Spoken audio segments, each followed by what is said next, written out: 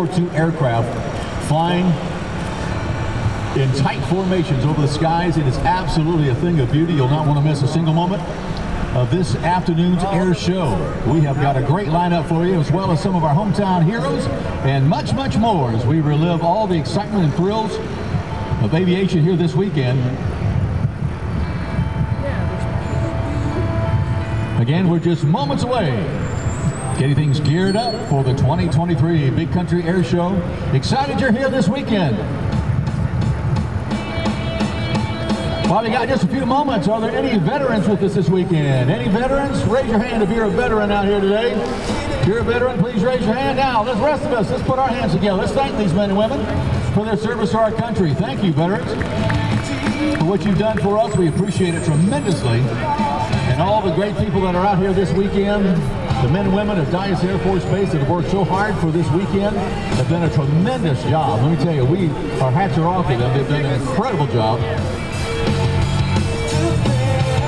So we are so excited you're here today, this weekend, and we know it's been a long time since we've had an open runway. It's an honor on board members of the Wings of Blue from the United States Air Force Academy. Parachuting, skydiving team on the takeoff roll.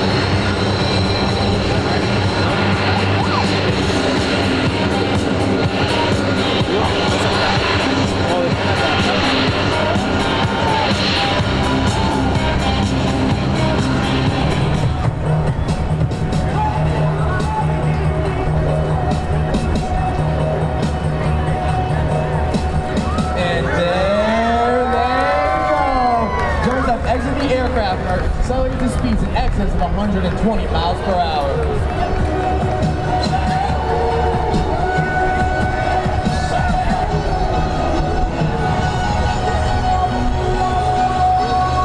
At this time, all jumpers have successfully deployed their main canopies.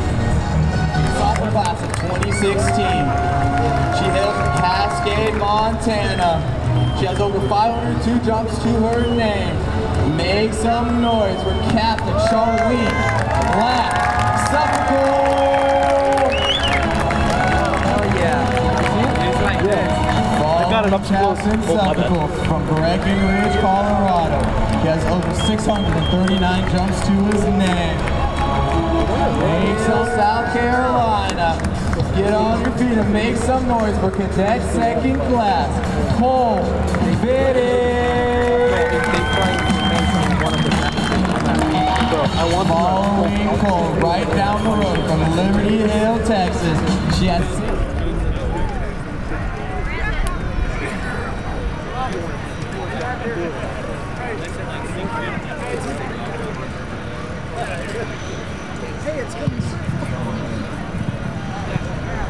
All right, let's keep your eyes peeled. We have two of Dyess' outstanding and innovative airmen holding the open ceremony ribbon as it is cut by the performer of the Brian Airmanship team. Let's get this ribbon cut.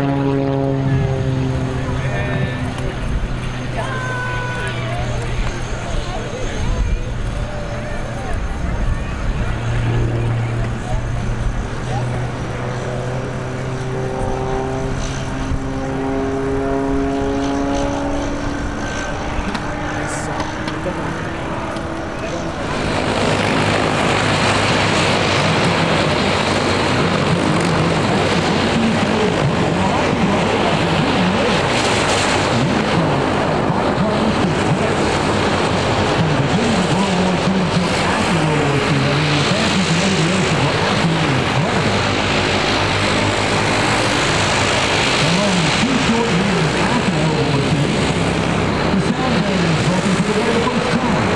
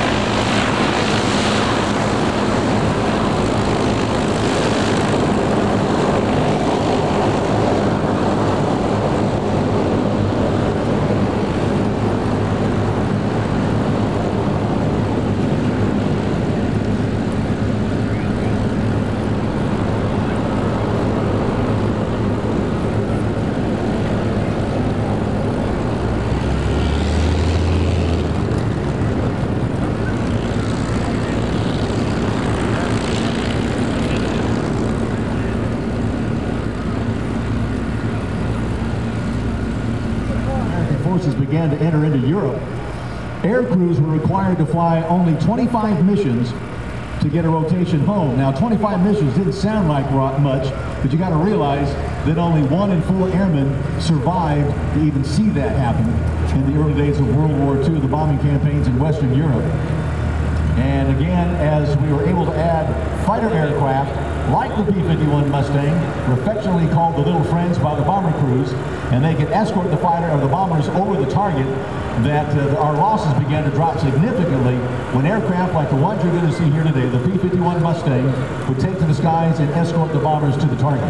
The Mustang will cost you well over $2.5 million.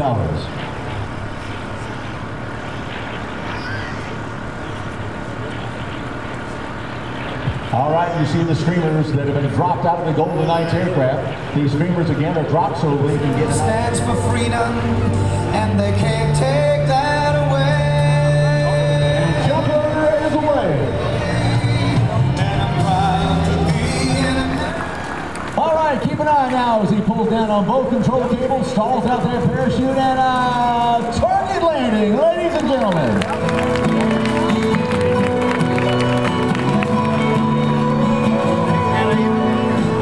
Of the Golden Knights will perform what is known as a demonstration accuracy step. The jumper's out, and the smoke is on! As the team leader takes his heading in this direction, the remaining jumpers glide to precise opening point and await his signal. There you have the high-flying black and gold of your United States Army parachute team, the Golden Knights. Once on final approach, the jumper shifts all his concentration to a small black dot located at the center of the orange X. As the jumpers near the target area, watch the movements they make with their steering lines.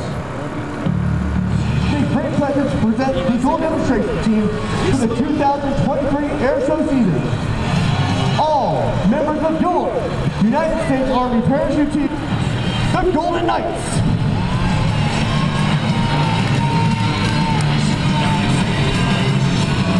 Now, in keeping with long-standing Golden Knight tradition, we would like to present today's baton, which was flown in Freefall to a distinguished member of what we've been able to accomplish over many, many years. And the men who built, serviced, and women who built, serviced, and flew these aircraft during World War II and continue on, it's really, really amazing. As a matter of fact, I think we should just take a few moments. Let's thank our current members of the military for their service for this country. Let's give a big round of applause, ladies and gentlemen.